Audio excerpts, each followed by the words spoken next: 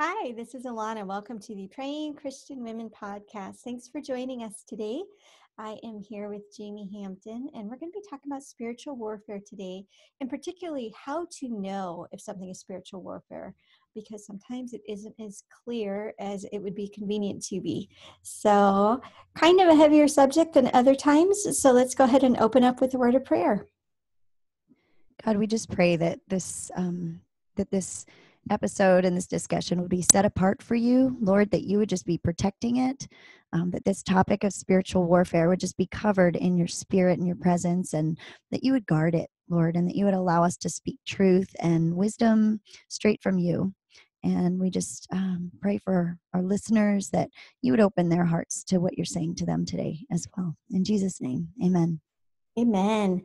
We want to thank, Kager08 is the screen name at least, for this really sweet iTunes review. It says, came across this podcast wanting to find a good morning podcast, and this is it. Love the talk on forgiveness. There is such truth. I love the way these ladies speak and bring up stories to tie into the message. So thank you so much for this encouragement. And if you have enjoyed the show and been blessed by it, we would love if you would leave a review on iTunes or Stitcher or wherever it is that you're listening to us.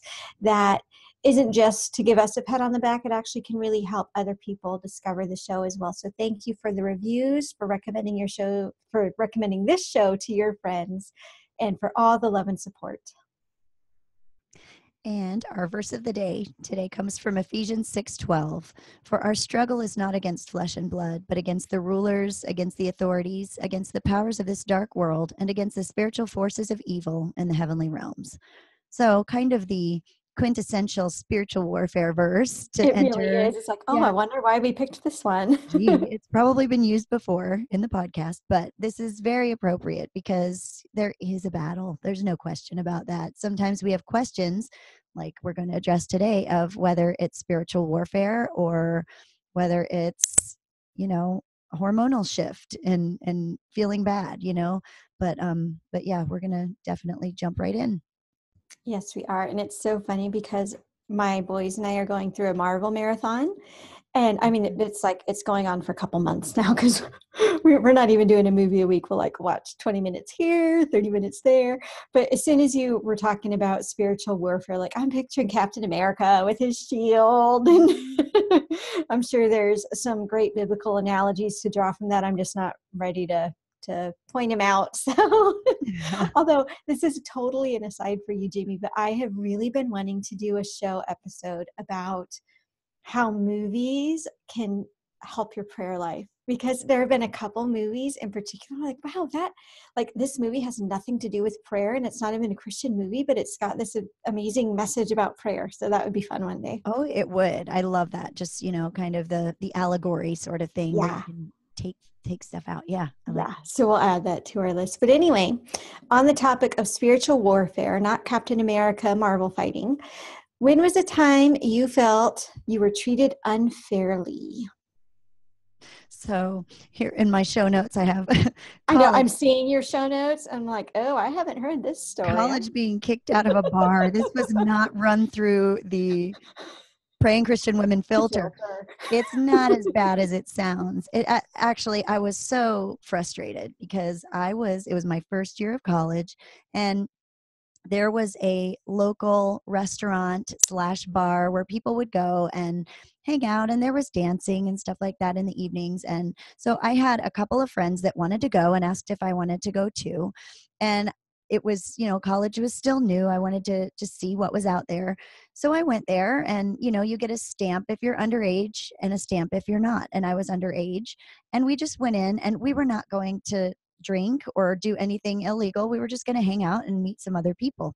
And so we sat down and we're hanging out and having fun. And I forget where I sat down near someone at the same table, kind of, because it was a big long table, and I was sitting there, and someone had a beer and was sitting next to me. Mm-hmm. I had water, and I very intentionally had a glass of water, and I was drinking my water and sitting there, and I wasn't big into dancing. So I was just kind of hanging out, talking to my friends. And so this guy had so anyway, this bouncer comes over to me and said, excuse me, ma'am, I'm going to have to ask you to leave. And I was totally floored. And I mean, I was just like, what are you talking about? I don't understand. And he's like, I saw what you were doing. And the guy had left and left his beer sitting next to me, but my water was, and so I said, no, no, this water is mine. And I still remember, like, we actually talked about this before the episode, Alana. I'm not a confrontational person until I'm pushed to a certain point. And so this person asked me to leave, and I said, but I was drinking water. And I still remember him saying, no, you were drinking that beer. I saw you drink the beer that was sitting next to you. And I was like, smell my breath. Oh my goodness. And I was just, but I was baffled. So that was like one of those times where I was very intentionally not breaking the law or doing anything. I was very innocent in that case. Aww. So anyway, yeah, long story for. Did you end up having to leave? Yes, I did. And I was crying. I felt so wronged. I could see that, you know, when someone else is being so much like, I know what you were doing, and you know for sure that you weren't. Yeah, and like, you know, you need to know me, you know, if you knew me, you know, I wouldn't lie to you.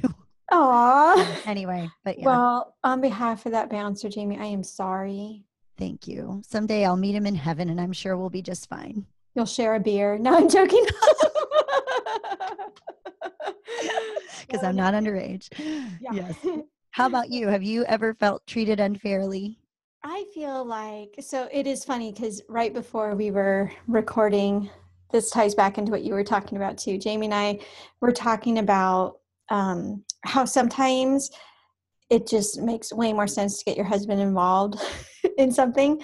And I have found that because I feel like I've got a triple whammy because I'm part Asian, which people assume means, you know, like shy, demure, not outgoing, which probably are all words that could describe me.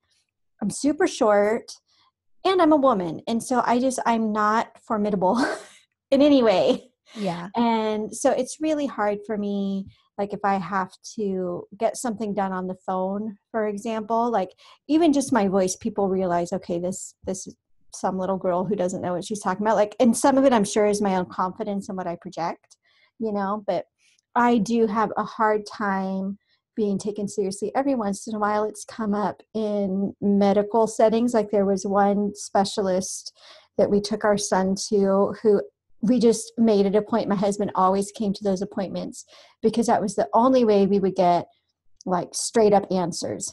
Wow. And otherwise he would just very much talk down to me and he wouldn't listen to the things I was saying. It felt like specialists were kind of the worst at that.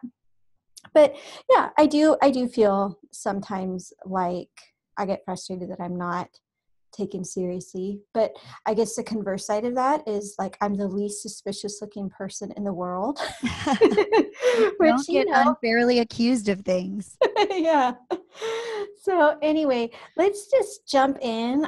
I think it'd be a good idea to start. Actually, I don't even know. Maybe you were the one. One of us thought it would be a good idea to start and put it in the show notes that we were going to start with some Bible verses about spiritual battles. And I don't even remember if that was you or me, but I don't either. It's been a while. This has been in the works for a while. Right. So how about we can just go through them? So Ephesians 6.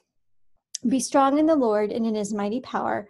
Put on the full armor of God so that you can take your stand against the devil's schemes.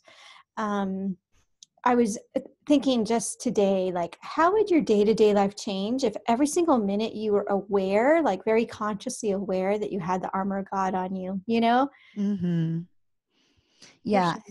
And this, you know, this whole topic of spiritual warfare, speaking of movies, and gleaning truths from movies. The movie series The Matrix, I don't know if any of you are familiar with that, but the movie series The Matrix was very powerful for me because it does depict this world in which people's reality is very different from what they perceive around them. And I just feel like they're basically hooked up to computers and what they're seeing around them is just an image. Spoiler alert. No, I'm just kidding. Oh, no. I think it's old enough that it's okay. Probably. But yeah, we'll put a disclaimer at the beginning of the episode. But yeah, I just feel like that's such a parallel to the world we live in and how what we see around us it's real and it's a gift from God. And yet it's only a partial real. The fullness Mhm. of realness is whatever the fullness of realness is beyond the veil. And so to be aware, I've always wondered what it would be like to have constant spiritual eyes, like in the Matrix, when Right. Neo could look at the code and see what it meant, Mhm. and could actually Right. see the reality behind it. Anyway, Interesting. yeah. Yeah. So we also have Second Thessalonians 3:3. The Lord is faithful and he will strengthen and protect you from the evil one. And I love that we included this because sometimes people talk about spiritual warfare, and I feel like it actually leads to a lot of fear and, maybe even paranoia. And I do feel like we need to be wise, discerning, and cautious. But we also know that God is faithful and he will strengthen and protect us from the evil one. hmm And I think that is important because even, going into the topic of spiritual warfare, I get kind of scared sometimes. I get this dark feeling and I think, oh, the devil, demons, it's a scary, and, we do need to have a healthy respect for forces of evil. And yet Mhm. at the same time, we have no fear because God is the victor. He is the one that will protect us. And he is, Yeah. my kids were asking me one time, one of my kids was saying, is the devil the opposite of God? No, the devil is not the opposite of God. The devil is Mhm. lower than God. The devil is a fallen Right. angel. God created angels. So, Mhm. the idea that the devil's not the opposite of God. The devil is subservient to God in the ultimate sense. Mhm. Yeah. It's interesting. So the song A Mighty Fortress is Our God. I love that song. Yeah. See, I'm going to state a super unpopular opinion. It kind of bothers me Oh yeah. because it's like three quarters about how strong Satan is. Right. I've Do you know what I often mean? wondered, yes, because it kind of almost, yeah, I can see where that would be. Yeah. And I Yeah. mean, I know the purpose totally is to show that God is greater. So I'm not about to say that it's, like a wrong song to sing. I just personally don't like singing it. No, I can understand that. It's Mhm. almost lauding the Prince of Darkness Almost is. Grim, you know? And I I mean, think that you're right that we do need to treat it with respect. You yeah, know what I mean? Like, not be we're not frivolous. stronger than Satan. God's stronger than Satan, but we're not. Yeah, I mean, look at the disciples. I mean, they had an instance where they didn't have victory Yeah, I was over. just thinking that where they go in with the name of Paul. Is that the one you're Mhm. talking about? Yeah, Yeah, yeah. So if you're not familiar with the story, there are these people who know that Paul would drive out demons in the name of Jesus. And so they tried to do it. And they said something like, in the name of the Jesus that Paul preaches, we command you to go out. And the demons, like, what, beat them up and they ran out of the house naked? Is that what happened to them? I don't remember. I just remember there was the one of like, I think Jesus said, this kind can only come out through prayer and Mm-hmm. fasting. No, So, this one I'm thinking about is yeah, an two act where different. basically the demons are like, okay, we know the name of Jesus. We've heard of this Paul Right. guy, but like, who in the Who world are are you? you? Yeah. So no, it really is. It puts it into perspective, Hmm. that Hmm. balance. And how I think it's Jude where it talks about, even Michael the archangel wouldn't curse the devil, Yeah. right? It was kind of the Lord will rebuke you. Yes. So yeah, I definitely agree that this is a topic to handle with delicacy, balance. We don't want to give in to fear and paranoia, but we also don't want to be so flippant. Do you know what I mean? Like every Yes. once in a while, there are some funny like memes or T-shirts that are super flippant, and like what is it? I'm the Christian the devil warned you about, or things Oh, like yeah. that. Where I mean, yes, humor's humor, but I think there are cases in the Bible where we're kind of warned against treating these topics too lightly. Right. Which takes us, to First Peter 5:8 and 9. Be Oh, alert and nice sober segue. mind. Yeah, see what I did there? Your enemy, the devil, prowls around like a roaring lion looking for someone to devour. But then resist him, standing firm in the faith, because you know that the family of believers throughout the world is undergoing the same kind of sufferings. Hmm. So, Yeah. And message that of one ties caution. in. Oh, go ahead. Message of caution backed up with a Yeah. message of hope and Be alert and encouragement. sober. And I like the part about resisting him, which is repeated in James 4, resist the devil and he will flee from you. We do Yes. have the power. I think, again, we need to recognize, no, we are not stronger than Satan. We're not stronger than demons, but God is, and he who lives in us. What's the verse? Greater is he who is in you than he Yeah. who is in the world. Right. And even in James 4:7, I don't know if I've actually noticed this part before, but we quote a lot of times, resist the devil and he will flee. But the first part of that verse is submit yourselves then to God. Like, Mm-hmm. only when we're connected by being in his care or submitted to his authority are we brought into that place of resisting the Right. devil and he will flee, not because of who we are, but because of who Right. God is. Yeah. So yeah, Mm-hmm. Interesting. mhm. So, a big question we wanted to cover today is just, how do you know if it's spiritual warfare? Because every once in a while it's probably super clear. But I would say more often than not in my life, there's been this question of, well, is this spiritual warfare? Or, like even you and I, Jamie, have joked about this. Well, either I'm under spiritual attack or I'm having some kind of weird hormone thing, you know? Yeah. Often they look pretty much the same, at least at the beginning. Yeah, and we kind of joke about that sometimes, but it can look very much the same. Um so yeah, I mean, where do you how do you know if it's spiritual warfare or not? I think sometimes, well, we have another scripture. I guess I'll read this other scripture that Okay. kind of addresses it maybe. Yeah. When tempted, no one should say, God is tempting me, for God can't be tempted by evil, or does he tempt anyone? But each one is tempted by his own evil desires. By his own evil desires, he's lured away and enticed. So there is a time when our own evil desires or our sinful nature can entice us from what we're supposed to be doing. And I think we name that Satan or demonic voice or something like that a lot of times, when it could possibly be our own sinful Just our nature. own flesh. Yeah. But what's even the difference? I just wonder. I mean, I know that there is a difference in the spiritual world. Like if we had Right. our spirit world Spiritual glasses glasses on, we could on. see. But Right. is the battle different? Do we treat it differently? I think Or when is you're talking about temptation, it probably is about the same either way, because temptation is temptation.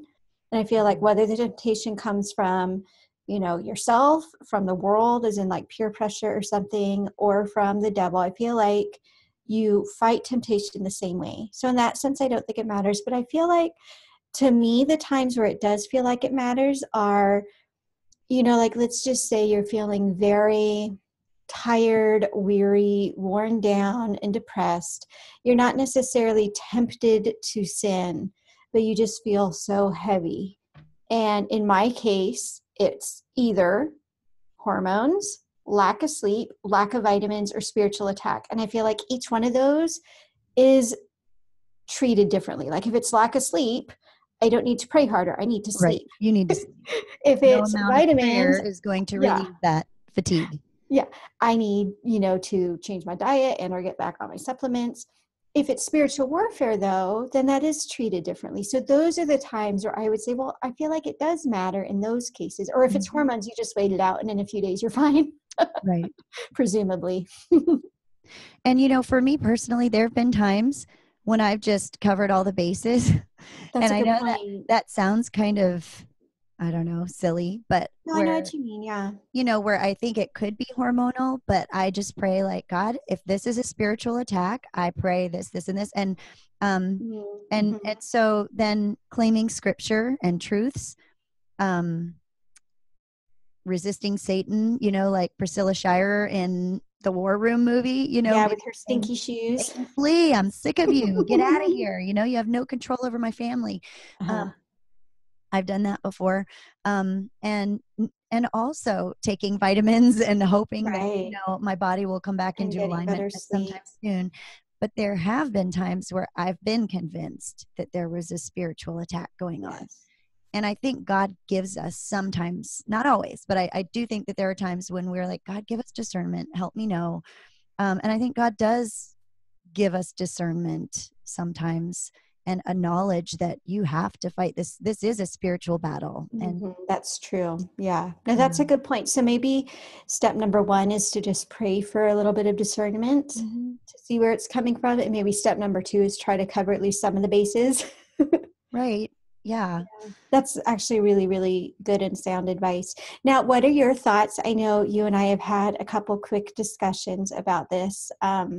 What are your thoughts about this idea that every so often a demonic influence can attach itself to an object? And if you were to bring that object into your house, then you're kind of opening the doors for oppression. Yeah, and I've wondered about that personally at times in Mhm. my life where that question has come up, Yeah. and I don't know the answer. And so, I mean, I was a mission. Oh, I wasn't a missionary. I will not claim that title. I went on a mission trip for a couple of Mhm. months in to Kenya, where I met some people that some missionaries, like career missionaries, Mhm. that shared some stories about artifacts that they had gotten that they thought Yeah. looked cool that they brought in their home, and they noticed some really weird stuff going on afterwards that just Mhm. felt dark. um, they would be convinced that yes, you can bring, if it's involved in a ritual, a demonic ritual, or a Mhm. pagan ritual or something like that, that there's a possibility of an attachment. Mhm. I don't claim to know the answer to that, but personally, like you and I have done the like walk through our home and pray over each room. And one of the prayers when I pray over my home is that nothing dark would be able to come through the threshold of my door, that God's Yeah. spirit would be present, and that nothing else could could pass through the threshold of our door. And I have a friend that had just some stuff going on in her home, just discord in her family and with her Mhm. kids, and Mhm. asked our prayer group to go and pray through her home and do just that same Yeah. thing, pray.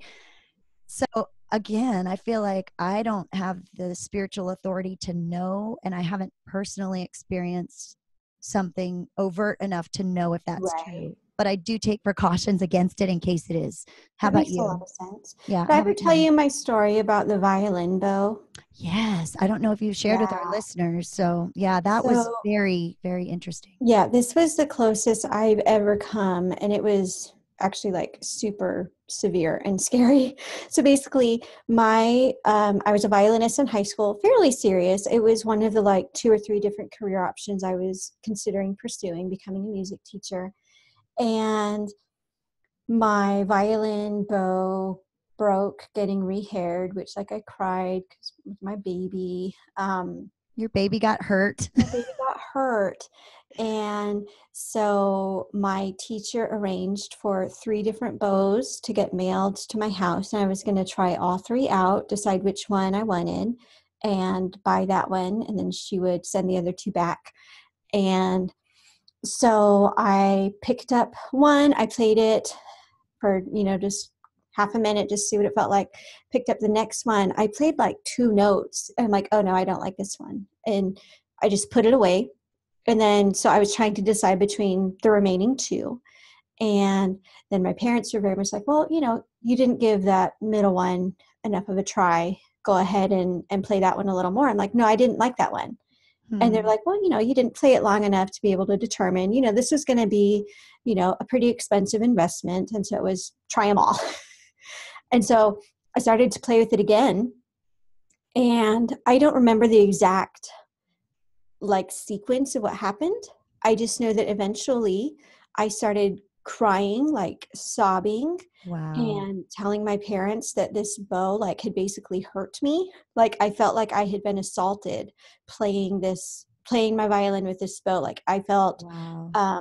very violated, and I was like pretty inconsolable. And thankfully my parents at that point kind of were attuned enough to like, okay, I think we all were under the consensus that there was some kind of demonic thing going on with this bow, which who would Mhm. think? Do you know what I mean? But Right. they actually like put it in a box in the garage, kind of like both symbolically and physically removed from the home until we could send it back. Hmm. that was by far the most intense. Like I've had for sure spiritual attacks, but this was the only one that I could like so clearly see the connection to an actual object. And it was terrible. And I think some of it has to do with like I'm super sensitive to music anyway. Mm-hmm. Like sometimes I can hear a song and kind of be able to like maybe like a musical empath, if that's an actual thing. Like sometimes I can be like, wow, I really can tell that I would not like that composer if I met him. Like Mm-hmm. or like my husband always asks me because I can't stand Mozart. And it's not that I don't like the music, it's like I don't like his personality. Maybe he was just um, a mean guy. yeah, yeah. And so I think some of it maybe has to do with that. Or like there are a couple songs that like now that I know the story behind them, they're just way too sad. I'm never going to listen to again and stuff. So like I know I'm a little oversensitive to, maybe not over, but hypersensitive to music in the first place. Mm-hmm. But this was so over the top. Like it wasn't just, yeah, this bow felt really weird playing. It was like, I'm not sure up until that time in my life I had ever cried as hard as I did or had such really a hysterical reaction to something. Wow. Oh my Yeah. goodness. Yeah. Weird. So yeah, Well, so that how is do my we violent story. Well, and so how do we handle that if someone is listening and Right. they have this object? Maybe you walk past a room and you get this dark feeling and you just suspect that there's an object there that's carrying some kind of influence or, whatever. What would you recommend that someone I would do? recommend, first of all, like, remember, we have total freedom in Christ. I don't feel like we need to be paranoid. Like, there are even, I know there was a big debate in the New Testament about food sacrificed to idols, but Yeah. kind of the end word was idols are nothing, and food Right. sacrificed to idols is nothing. So I don't want to get us to the point where we're so fearful of anything, you know what I mean? Because that's Oh just yeah. superstition. Good point. But if you really do sense that there is some kind of darkness, I would definitely just pray, ask for discernment. If you're the kind of person who's like, well, I don't even know if I have discernment, maybe ask someone else to pray with you. And yeah, just be a little bit careful. I'm going to sound like a bleeding heart right now. Sometimes I feel like we can get worked up about things just because they're not of our own culture. You know what I mean? Right. And Yeah. that's just kind of xenophobic in my mind. Yeah. But I yeah, agree. I mean, there obviously in my case there was something going on there. Like my brain didn't just make up a problem with this bow. Yeah. And so I feel like there can be, but not. I don't want anyone to get to the point where we're like, I had a friend who wouldn't shop at thrift stores for kind of that reason, and Yeah. I felt Like like, I don't know whose home this was in or what right. kind of influences that they have. Right. Now, maybe if God kind of called you to that, or maybe kind of like with me in music, maybe you are a little hypersensitive to things. Maybe that is the best way to go. Mm-hmm. But I don't know. I feel like some people take spiritual warfare to the point where it kind of becomes paranoia and superstition. Well, And yeah. I would say, like, let's just get to being discerning, but also recognizing like the grace and freedom that we do have in Jesus, you know? Right. And I think one of the reasons that I was excited to do this particular episode is because I do see an imbalance. I see that there are, those on the side of, oh, stop, don't assume it's spiritual and just believe everything that we see is all there is. And then there are those that say, okay, every impulse you have is, the demon of gluttony has attached physically, is riding on your back Right, right now. right. And Mhm. he could jump onto the person standing next to you, like that kind of Right. thing, which I don't know if that's how it works. I don't. I can't Yeah. claim to know, but I feel like there's a danger in um, the way that we perceive, even reading like Christian fiction books about demonic Right. things Mhm.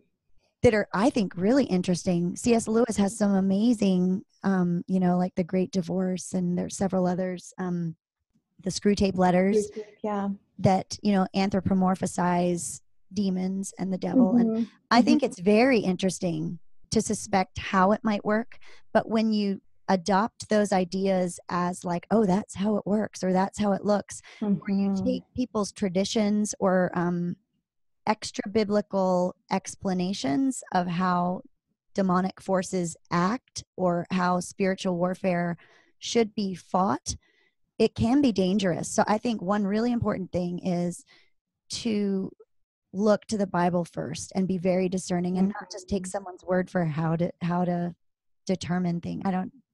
Does that make sense? That makes a ton of sense. And I think Mm. maybe being careful in our language, like Jamie and I try to be really careful because we totally recognize there are people from a vast array of Christian backgrounds listening to this show. And we do try to be fairly, I guess, like centrist about most things and avoid extremes. But I do feel like sometimes in the language we use, we can go overboard. Yes, there maybe is a demon of gluttony, right? Or a spirit of gluttony. But also, sometimes we're just tempted to be gluttonous.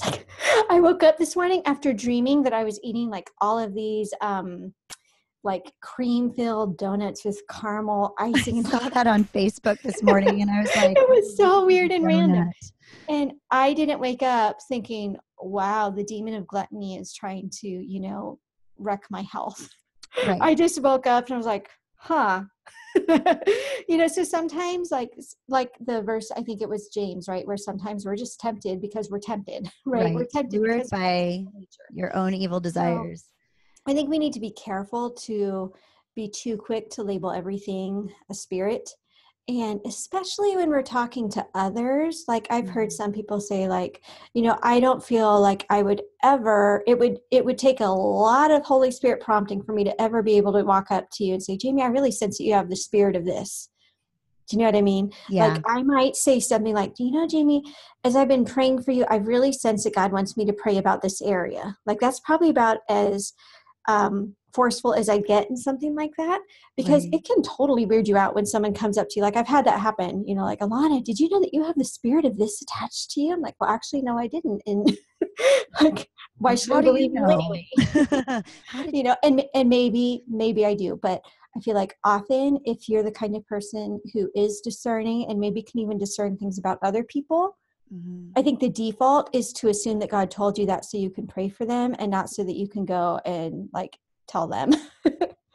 Yeah, right. To use discretion. And, again, Alana and I aren't experts and we would love to have a discussion about this. So if you do have comments or you want to share a story, feel free to email us at connect@prayingchristianwomen.com. And if you have more specific topics about spiritual warfare that you'd like to hear us discuss, we would love to hear some of those ideas because this is a really important topic because it is real.